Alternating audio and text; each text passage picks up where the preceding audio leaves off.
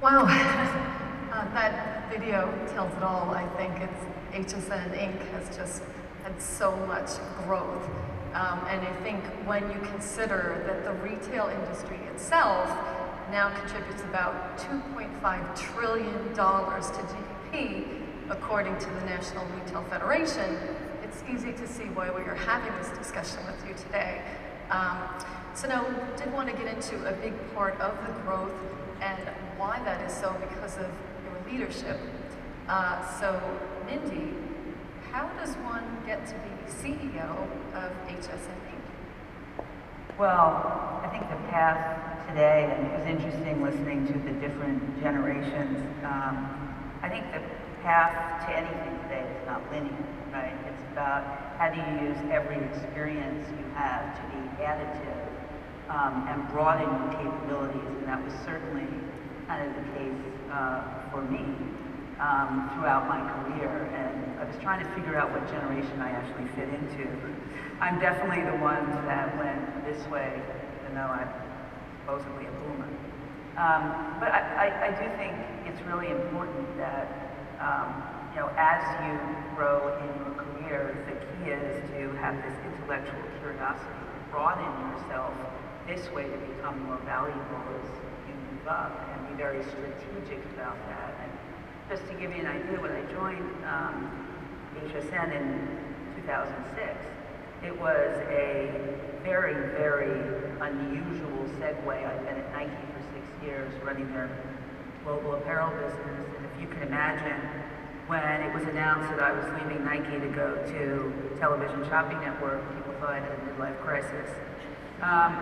But what I was really excited about was because of what was happening in the environment. You know, owning a direct-to-consumer business in an area where you really wanted to create emotional connection with consumers was going to be important. Technology was changing dramatically. People's way of interfacing with brands and media and their way of consuming was changing dramatically. So to jump into a business that still was of scale, but needed to be reinvigorated, but that owned this incredible content platform across television, print, media, etc., with a huge direct-to-consumer population was incredibly exciting. And to be able to kind of reinvent a legacy that was still fantastic was brilliant. Now, Judy, certainly as CFO, you have a very good background in different parts, but I did want to hone in today on the news of your promotion entitled Change, CFO and COO now. As of this morning. Breaking news. So, Mindy, if you could tell us a little bit of what your thinking was.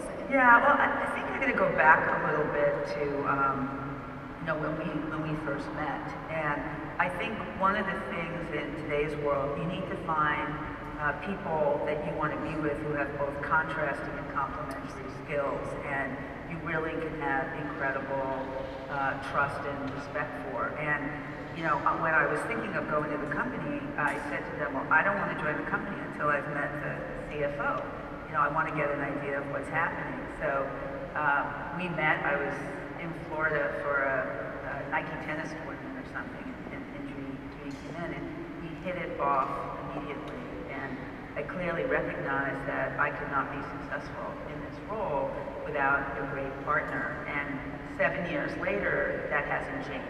And throughout the time we went public, which was crazy because it was August 2008, up until today, you know, we've done everything in partnership. And in this recent, let's call it reorganization of the company to set ourselves up for the future, unquestionably, you know, it was clear that we had to create these incredible operational centers of excellence in addition to, you know, a world-class financial organization. And Judy had the leadership and respect to be able to do that. So it certainly has been received incredibly well by the company, but this whole evolution of how we work together and what our roles are, I think makes us both stronger, which in essence makes the company Now you mentioned skills, so I guess to take that to another level, what skills are necessary to be in the C-suite?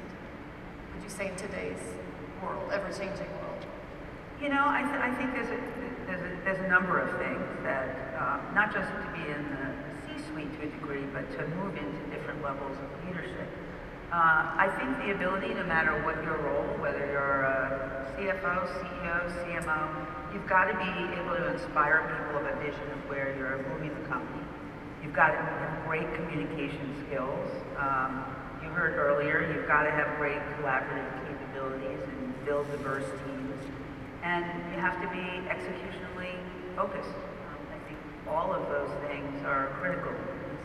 Absolutely. I think that part of it is to really have that leadership and be able to inspire in your teams to see the vision and to make sure that that vision is communicated not only internally but externally as well. Right. And how do you think that's changed at all, how important communication is to your staff or to the board? Has it become so much more important, you think, in today's world? What's your opinion? Well, I think there's so much data today, right? And there's so many different ways to communicate. So communication is absolutely critical. And I think it's also very important to be transparent in what your vision is, what are your strategies, and what are your tactics to be able to implement that.